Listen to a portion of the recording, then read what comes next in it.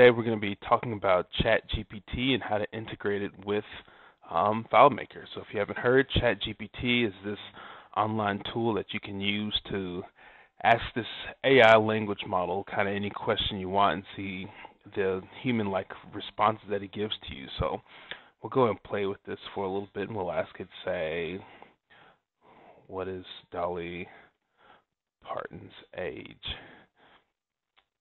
And then it gives information based off the knowledge that it's had when it's kind of done its machine learning. And then the nice thing about this is it understands context, so you can kind of ask a follow-up question, what about her husband, without giving, the full context, and it knows that who she's been married to and to give his age as well and things like that. So it's pretty cool. Here to the left you can see it keeps track of your history. If you want to clear something out that you'd kind of previously done, start a new chat.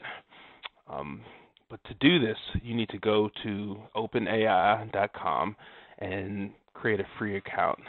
And when you get this free account, you also get access to some of the other APIs for things that they do.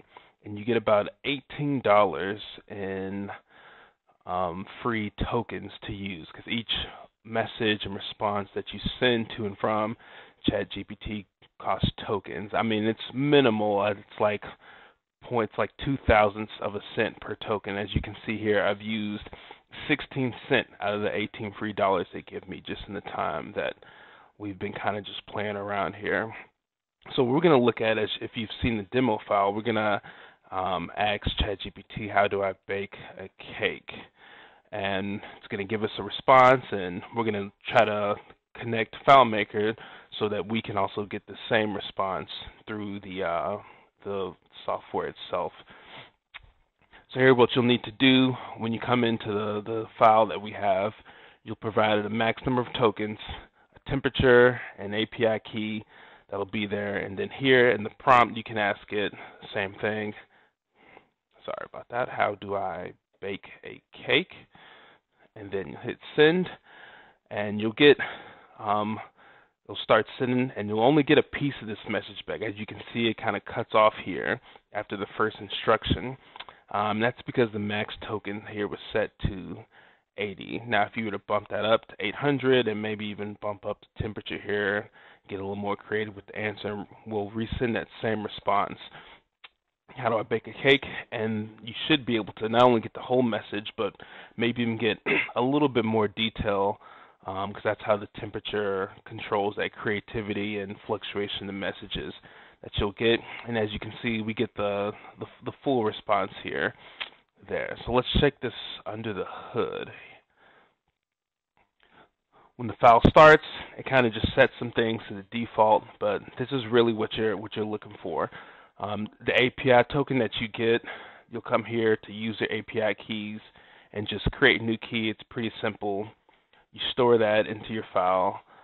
It's going to pull from all these fields that you see here on this table, the user prompt, the temperature, the tokens, and then these are the big things that you'll need here. On this JSON that you send, these top two are required. The model, and there's several different models. I believe the one prior to this was Daisy. And then you'll need to send the user prompt in an array, but if you use JSON array, it doesn't like that as much as if you use JSON object. The temperature and the max tokens are optional, but again, your response may be cut off depending on how that's sent. You'll use this get URL of openai.com v1 chat completions. There is another endpoint here that is just v1 completions, but that's for some of the other models. To use the ChatGPT one, you'll need to use chat/completions. And then we'll throw this in here. You'll attach that JSON here to the end like that. Again, you send in the API key, the application JSON to the post.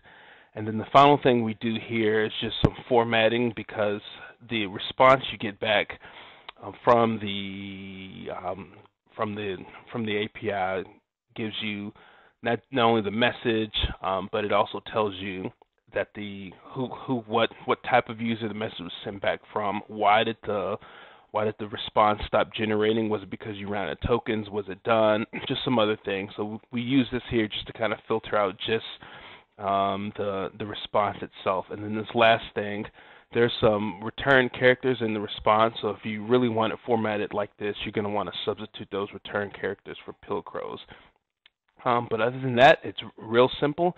You can send whatever you want into the text prompt here, and then hopefully you'll have some happy chatting.